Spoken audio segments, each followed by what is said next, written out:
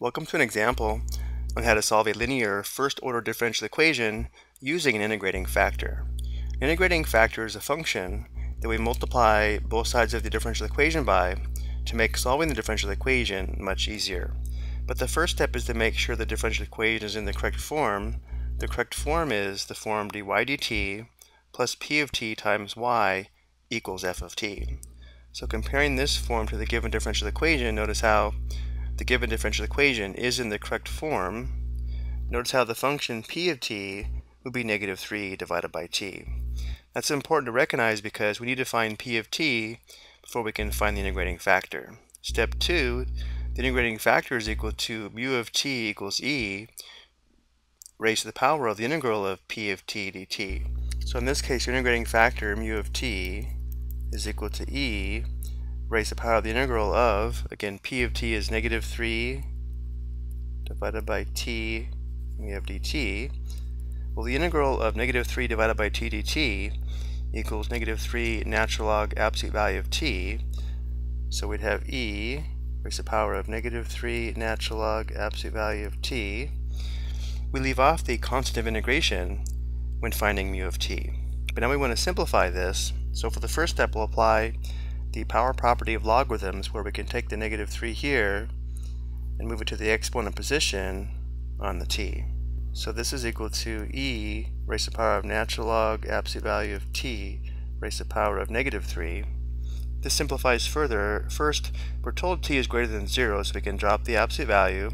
And then because we have base e here, and the exponent is natural log, which is log base e, because these bases are the same, this simplifies very nicely to t raised to the power of negative 3, which is the integrating factor.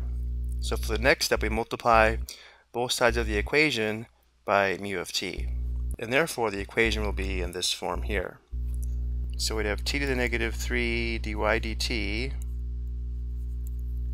minus 3 divided by t times t to the negative 3 times y equals t to the negative 3 times t to the 5th. Now let's go ahead and simplify. We have t to the negative 3 dy dt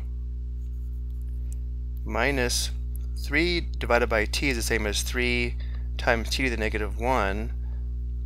T to the negative 1 times t to the negative 3 is t to the negative 4. So we have minus 3 t to the negative 4 y equals, here where we multiply, we add the exponents. Negative 3 plus 5 is 2, so we have t to the second on the right. Now for step 4, the left side of this equation is now the derivative of the product of mu of t and y, meaning this difference is equal to the derivative with respect to t of, again, mu of t is t to the negative 3, and then we have times y. And of course we can check this. To find this derivative, we'd apply the product rule, where we'd have the first function, t to the negative 3, times the derivative of y with respect to t, which is dy dt, and then we'd have plus the second function, which is y, times the derivative of t to the negative 3 with respect to t, which would be negative 3 t to the negative 4. So this does verify this difference is the derivative of this product. And our last step is to integrate both sides of this equation and then solve for y. So we'd have the integral of the derivative with respect to t of t to the negative 3y dt equals the integral of t squared dt. Let's continue on the next slide. On the left side, the integral and the derivative undo each other, and therefore we're just left with t to the negative 3y. We would have a constant of integration, but we'll also have one on the right side, so we'll combine them and put them on the right. So this is equal to the integral of t squared with respect to t would be t to the third divided by 3, or 1/3 t to the third plus c. And now to solve for y, we would divide both sides of the equation by t to the negative 3.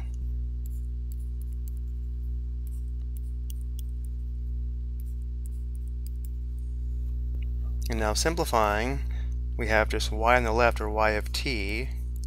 On the right we have 1/3, and then t cubed divided by t to the negative 3 is equal to t raised to the power of 3 minus negative 3, which equals t to the 6th. So we have 1/3 t to the 6th, and then c divided by t to the negative 3 is equal to c t to the 3rd. By moving this up to the numerator, it changes the sign of the exponent. This is the general solution to the given linear first order differential equation.